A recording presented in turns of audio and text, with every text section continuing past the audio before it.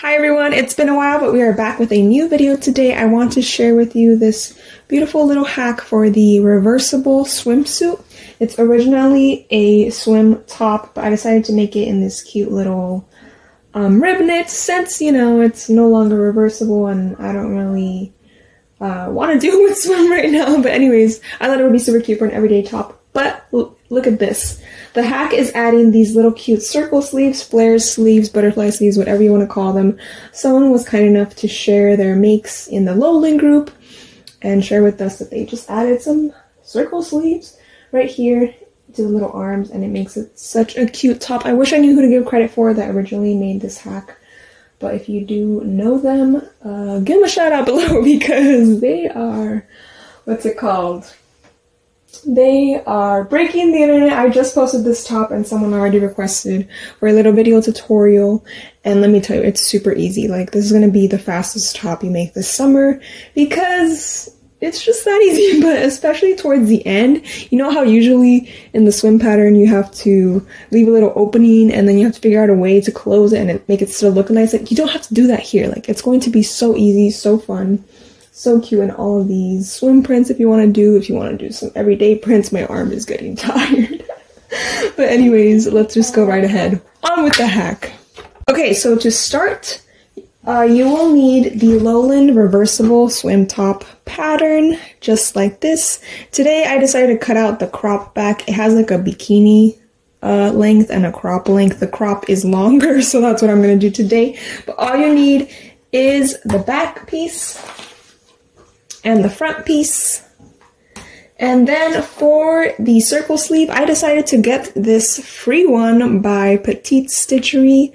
I'll try to include the link down below, but this is absolutely free and it has all sizes from baby all the way to adult, like plus sizes, so that is the biggest size range ever, but it's so awesome.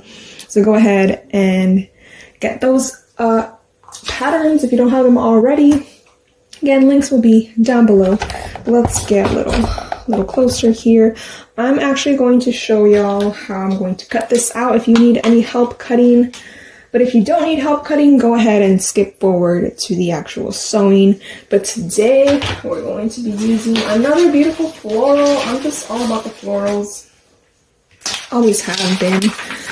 But today we're going to be using this beautiful floral. I'm bringing out, I used it last spring. It's time to use it again. So here we go into the cutting. I actually prefer to cut out these two pieces first. For this one, we are going to have to cut two sets of opposites. So when it says opposites, you already know, you gotta fold your fabric as if you're going to cut on the fold. But instead, we are going to cut two opposites. So I'm gonna try to figure out the best way to cut this so that I can cut all four at once. If you don't know me, if you're new to my channel, we always do the quick and dirtiest method. Sorry, that came out wrong. We always do the quickest methods. But I call them my quick and dirty methods because sometimes they're a little frowned upon in the sewing community, but that's okay. So anyways, for this set, I am going to just figure out how wide I need my fabric to be and then double that so that in the end it'll be 4 times the width of one piece, if that makes sense. So anyway, I'm gonna go ahead and fold it and then I'll show you how I'm cutting it. Okay, so just like I mentioned, I just folded my fabric so that I'll get 4 pieces. And since it's folded, we are already going to get those opposites. Opposite just means that it mirrors it, you know, kind of like my hands, left and right, they're opposites. So when they lay together, you have one for each side. Sorry, my nails are kind of long and gross, but here we go. Now I'm just going to hop over my little tripod and just cut this out how I normally would, all around. There is no fold, so remember that for this part of the pattern. And if you have, you know, a nice sharp blade, you shouldn't have any issues going around that little curve. I feel like I recently saw a post, sorry my arm is in the way. I feel like I recently saw a post of someone saying that they had trouble going around curves. I haven't had that issue with my rotary cutter, but it could be the style maybe they were using. I really like this Alpha one, 45, you know. But again, we just have all 4 layers over here, good to go. Bam! And like I said, 4 layers, quick and dirty. Done with that. Now all we need is 2 sets of the front bodice. Now I do want to note, or I should have noted this before, if you're doing 2 different patterns, you'll only want 2 of each. So 1 set of each. So 1 set of, like maybe, let's say you're doing a floral and then a solid, but I'm just going to go ahead and do both for my drop. And then 1 of each for this. So again, if you're doing like 2 different fabrics, or you want to save on fabric or something, that's one way to do it. But I'm just going to go ahead and use all the same fabric because again, it's no longer reversible now. So again, I'm just going to fold my fabric so that I get my 2 little pieces cut out all at once. I have this actual scrap piece left over from another project, so it might be just what we need. Bam! Perfect. Do you see that? So again, with this 1 cut, we're going to have 2 pieces. And make sure that everything is nice and on the fold. And bam, going around. Look at that curve. I don't know, ever since I saw that post, I'm like, my thing goes over curves. So get yourself a rotary cutter if you, or one of these if you have issues with those curves. But okay, now we have 2 pieces. All that's left to do is cut the circle sleeves out and we'll be done. Again, I like to get the most out of my folds, so I'm going to fold my fabric so that I can cut 2 of these at once. So we're going to need 2 sleeves. The only thing that I'm worried about is this is a directional print, but it's like a really pretty floral, so I don't think it'll matter that much. I'm just going to figure out how tall it needs to be. And then once I figure that out, once I figure out how tall it needs to be, I usually just measure out, you guys can't see me, hold on. I usually just measure out how wide 2 sleeves would be, and then that's where I fold it. And then I fold that in half. So I'm gonna go ahead and get this fabric all situated. So again, I fold it there, bring it over, and we're gonna fold it once more, and then we'll have those 2 circles hopefully. Have it wide enough for 2. It's slightly short, so let me go ahead and refold it, but that's exactly how I do it when I'm doing 2 circles. And you might be thinking, like, Carla, how is it faster if you're having to refold and stuff? Like, just believe me, it is. Like, anytime I see factory videos, they're always cutting multiple layers of fabric, you know? So now I'm just going to cut this bigger circle, and a note for y'all, the middle is a little small, especially if you're using the petite stitchery. So I just cut my circle pattern just a tad larger. So if you notice the opening is a little too small, that's where that's gonna come in handy. Just make it a little bigger. You could even make it a little bigger after you cut. I think it's not gonna matter that much. Okay, there we go. And I'm just going to clean up these little edges here. For some reason, I always miss these little, or I always get these little divots at the end. Okay, now we have our 2 circles and the rest of everything. So now let's go on to the sewing portion. And we're actually gonna switch rooms. So let's go over to where my sewing room is at. Okay, so just set your circle sleeves aside. That's literally the last step. But first we are going to grab our front pieces like this and just lay both out.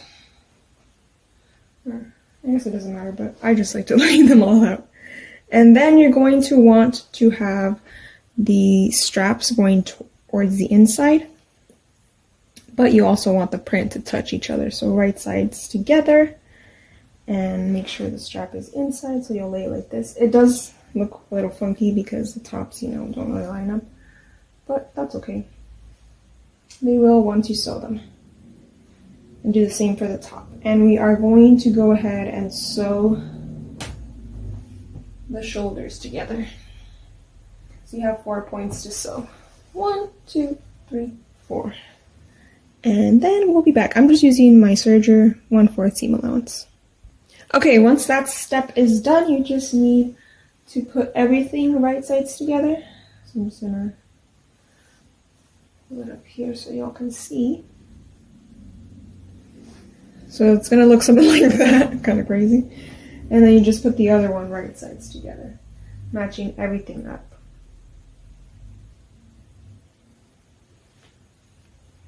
And the next step is, let me get my little pointer. And by pointer, I mean my scissors. We are going to actually sew everything on the inside. So, I don't know if this actually matters, but I still left a little gap here. And I went all the way up, around, throughout the whole neck. And then again, I did like a little stopping point. Again, I'm not sure if that even really mattered toward the end, but I'm just gonna do it how I did it the first time. And if you're worried about these little curves, you can literally just bam, serge off, and then, you know, clip the end or whatever, and then keep going. But I didn't really find it that hard to maneuver around that. So all you need to do again is just sew all over the inside, and then I'll come back with the next step. Alright, so here is what that looks like, all sewn up. So now all you need to do is turn like these like straps inside out. So I literally just grab one and push it with my fingers like this, you know, just to get it out. And, you know, something like this. And do the same thing with the other side. And then we're gonna turn it all right side out so that it looks like a top. I don't know how else to say that. But okay, I have these little ends, and then you just kind of, you know, flip the front, or one side of the front, and kind of get your shape going. So now it's all right side out like this-ish.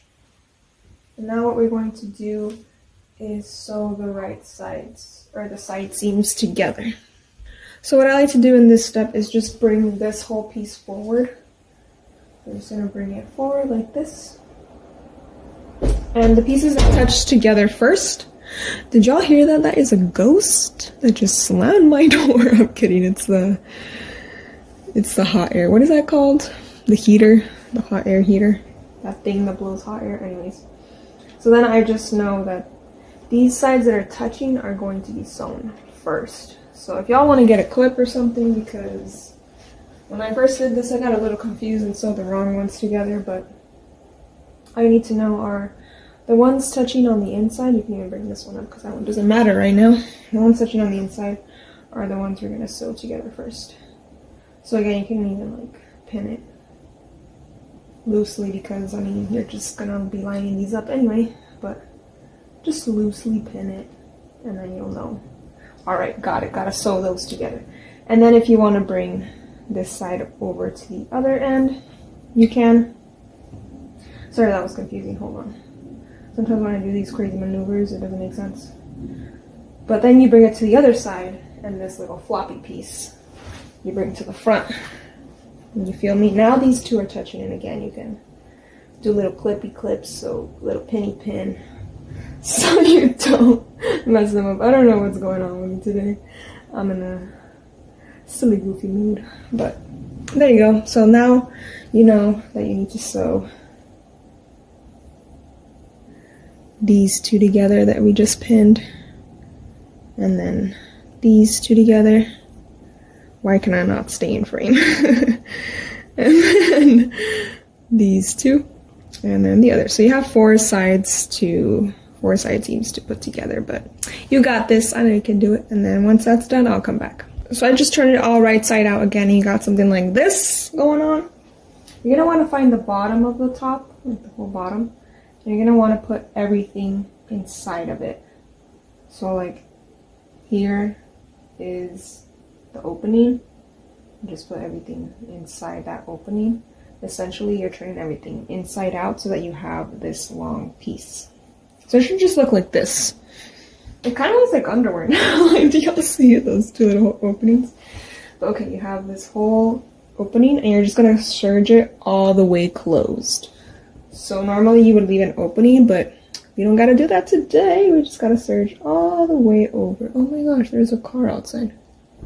I already ordered my food today, so it's not that, but it's kind of sketch. Anyways, I'll do that and come back. Okay, so we closed it all up. I don't even bother with these threads because they're all going to be on the inside anyway. And then you just pick any hole and start grabbing the right side out. Bam. And then kind of shake it out so it grabs its shape. And now this is what your top looks like. But we have these little armholes for our circle sleeves. So I'm going to go ahead and grab my circle sleeves. This is where you would have to change things a little bit depending on if you did one print or two. Like if you want it to be your lining, keep it on the inside. You know what I mean? But since mine is the same in both directions, it doesn't really matter for me. But whichever side you decide you want to be the right, like out-facing print, keep that on the outside. Hopefully that didn't confuse anybody. But okay, now I'm going to take my bell sleeve. And again, this print was directional, so it kind of confuses me a little bit, but we're just going to go for it. And this outside, we're just going to put this here, right?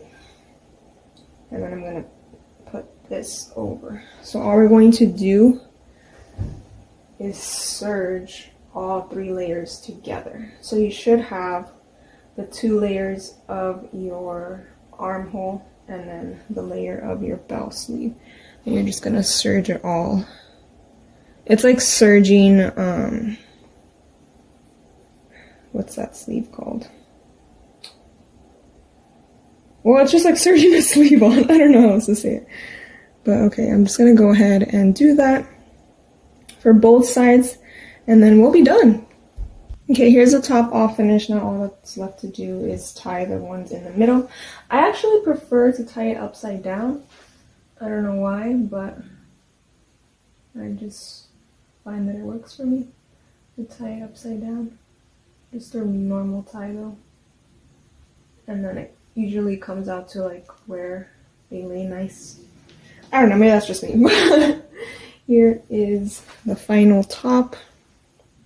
I feel like they look better on a hanger, but here is the final look. I am going to try and get pictures, rogue threads, but I'm sure it's going to look absolutely cute and everything. And I really like the size of this circle sleeve, so if you decide to get this pattern, it's literally perfect. So I can't wait to see everyone make this top, and happy sewing, everyone.